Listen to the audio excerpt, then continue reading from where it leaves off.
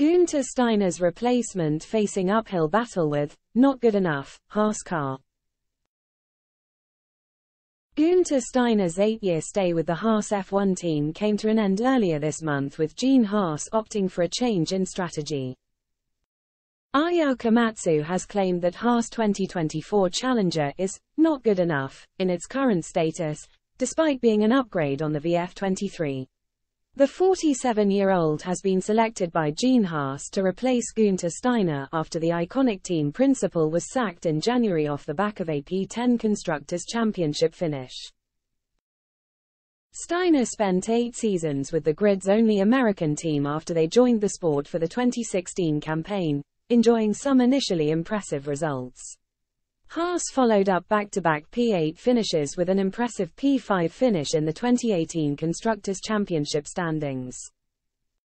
However, since then the team has been on a steady downward trajectory, finishing in the bottom 2 of the standings in 4 of the last 5 seasons.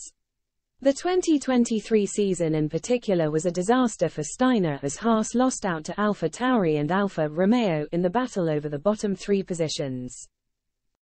The VF23 was a nightmare for Nico Hülkenberg and Kevin Magnussen to drive, particularly come race day when the car rapidly overheated the tires, taking them out of the optimal operating window.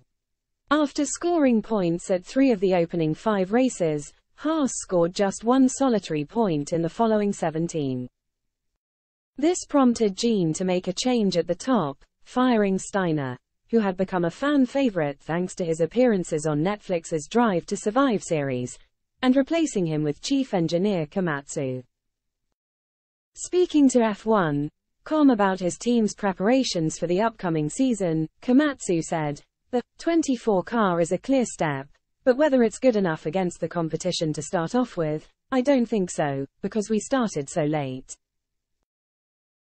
We changed the concept so late as well. And then by actually doing the Austin upgrade, we diverted our resources a little bit. I'm realistic with the car we're putting out in Bahrain, but not in a negative manner.